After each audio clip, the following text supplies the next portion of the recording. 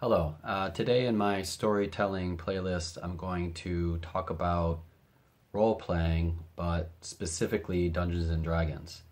So you can like and subscribe if you want to do that, or hit the bell if you want the notifications and all that stuff.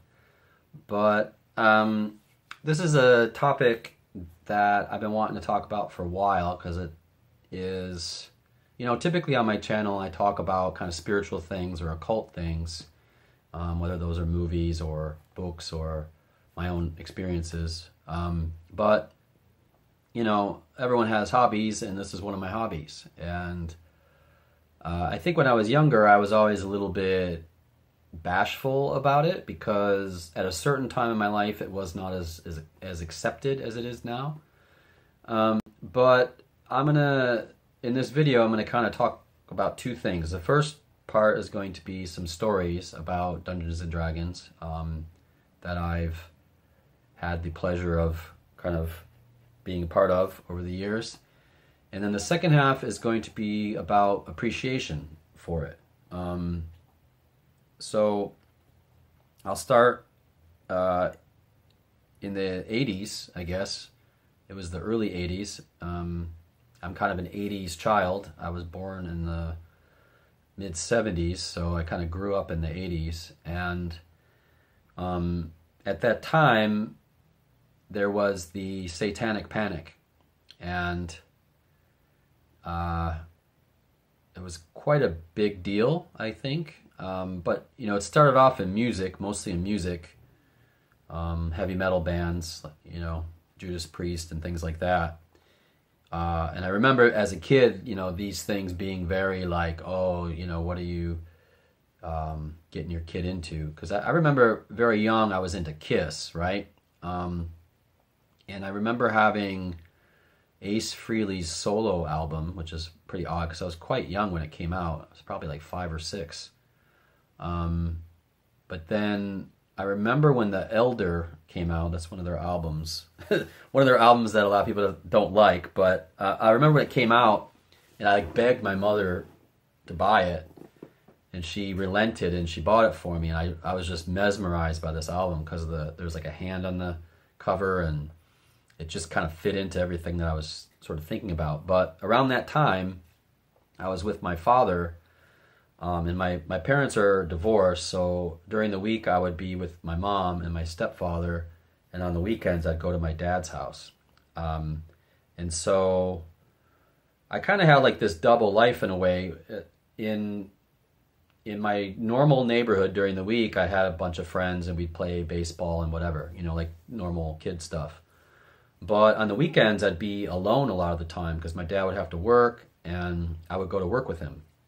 And I mentioned this a bit in my creative life storytelling video, but I had to find things to occupy my time, and one of those things was art, but the other thing became D&D. So the first time I saw it, I was in a department store with my father in the toy section, and I saw the red dragon box. I'll put it on the screen right now, and it just like blew me away. I'm like, what is this? And it seemed so inaccessible, but also so mesmerizing. So I got it home. My dad bought it for me. And I got it home, and I opened it up, and it was just all these books, and dice, and I didn't know what it was. I had no idea how to even play it. I would say at my age, it was a little bit difficult to read.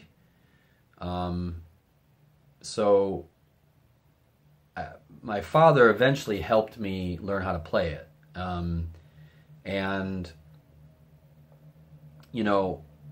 It wasn't easy to learn because if you don't know the process of it, it's kind of hard to explain. It takes some time to learn it, especially if you don't have someone that already knows how to play. And in the case of my father, he didn't know how to play. So we had to kind of meticulously go through the book to get to the point where we could actually figure it out. But anyway, I started playing. I played a little bit with him, and once I got the hang of it, I started playing a bit by myself, which wasn't quite as fun, but I did. And then eventually I introduced it to my cousin, and we started playing it. But around that time, this satanic panic got worse and worse, and they started targeting Dungeons and Dragons. I remember there being a cartoon on at the time. It's pretty dated now. I've seen it recently, and it's not that good actually. But when I was a kid, it was pretty great. And I remember there were toys that were tied to the cartoon, and I used to play with those. But my mom eventually told me that I could not have it because of this idea that housewives were putting out that if you play Dungeons and Dragons, you're going to get seduced by the devil and, you know, all this other stuff. So she took it away from me, and I was very upset. Like, even to this day, I'm still a little upset about it. But one thing that it did teach me is that I'm a very curious person, and I don't like when things are withheld from me. So there was a great lesson there that when something is, when there's something I want to learn, I will do anything I can to try to learn about it. And that's basically what I did. I ended up saving my money, and I bought it again.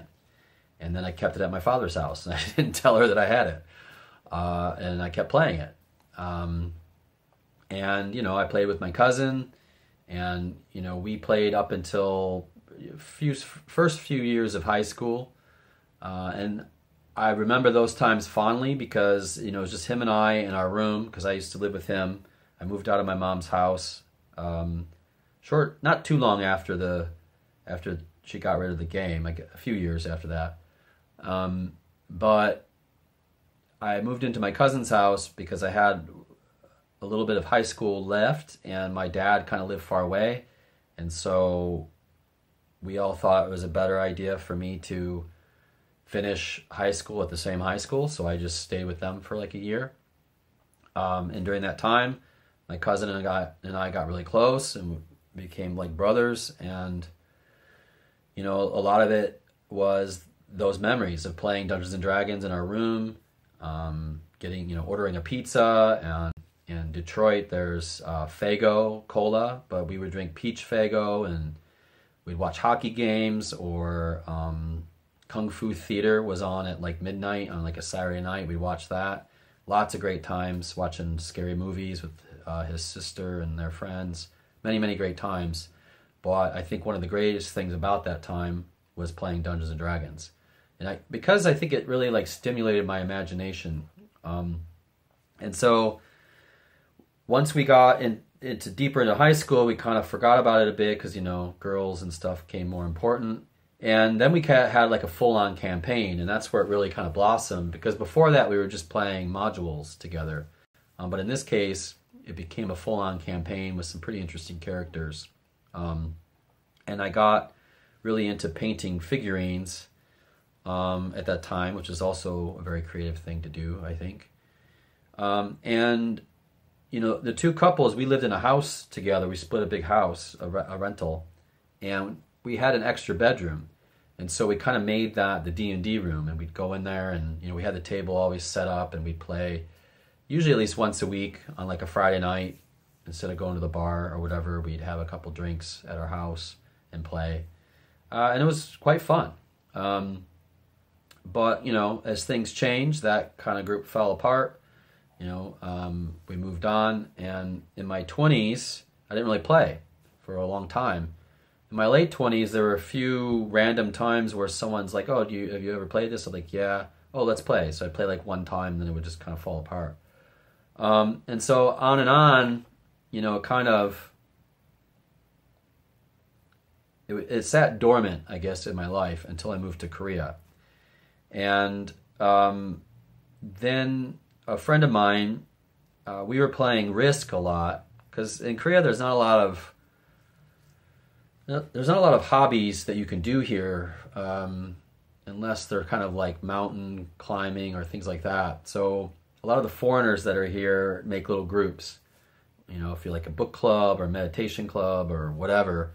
But we ended up making this D&D group because he was interested. He had never played before, and I told him I had played. And so, we got the books and started reading up on it. And then, it was initially us two, and we were kind of trying to convince other friends to play, and most people were quite resistant. But one thing that is funny about D&D is that usually when someone's resistant, the minute that they play, it's the complete opposite. They're just like enamored by it and seduced. So that's basically what happened. A few other friends got kind of seduced into it. And, we had one or two other people that kind of were there for a little while, but they kind of dropped off. And then we sort of solidified with like 5 people. And we've been doing it now for, I think, more than 6 years. And we have several different campaigns, but the initial campaign that we did, our first campaign, is very, very far along. Most of us are like 17th or 18th level, I think. So we're almost nearing the end of the kind of normal D&D cycle. And it's quite difficult to play now because all of the roles are very complicated. So we use the platform Roll20 because, like for example, our rogue, his sneak attack is crazy. So like it's million dice with all these modifiers, and it's almost impossible to do with real dice. So we use the Roll20 platform to kind of help us with that. But we've had a lot of great times. There's been a lot more alcohol, especially when we first started playing. Not as much now, but when we first started playing, it would get pretty crazy, and some crazy role playing would happen. And some people are better at role playing than others, but there'd always be this kind of funny mayhem that would occur. And each character kind of brought their own brings their own peculiarities to the group, so it's fun to see how that kind of organically has shaped the campaign. But we've played some other things like Deadlands, and our normal campaign is 3.5, but we've also played 5th edition and some even basic D&D from here, here and there. But I want to tell you one quick story about when we were playing. It's pretty funny. Back in the days when we first started and we were getting pretty drunk when we would play, one of my friends was the dungeon master, and he had a coffee table, right? It's a very narrow coffee table, and it wasn't really conducive to 5 or 6 people around it. So I got a piece of foam core, that I put on top of it so we could kind of extend the table out. So we had all our figures on the table and stuff. Now we mainly use maps on Roll20, but at that time I kind of print up maps and we'd use figures, plastic figures that we found here. And he was describing something, and he's like, oh, I need to get a beer. So he was about to get up to get a beer, and he was pretty drunk, and he put his hand on the foam core, not realizing that it wasn't the table, and he just broke through it and tumbled into the ground, and all the figures went flying up, obviously, and the whole thing just was destroyed. But we just cracked up. Oh my God, it was so funny. Because when he tumbled, he kind of rolled and kind of came back up. And so it was it's okay. It didn't really happen, but it definitely happened. And it was just hilarious. And, there have been other times where, in-game crazy things have happened. I'm not going to get too much into that. But just crazy stuff. And I think that's what I'm going to get into now with the appreciation part. Is one of the great things about this game is the camaraderie, and that's partly happens through the role playing. And there have been so many, hilarious moments based off of this camaraderie between our group in the game and outside the game. And it can become a little bit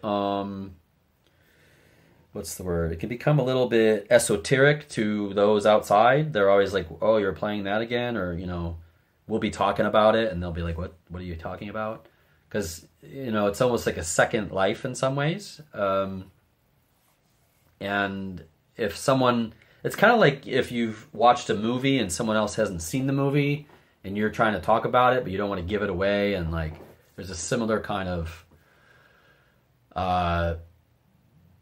you kind of had to be there to experience it thing. And I think that creates a lot of bond between the players because you kind of went through these ordeals together, even though they're not real.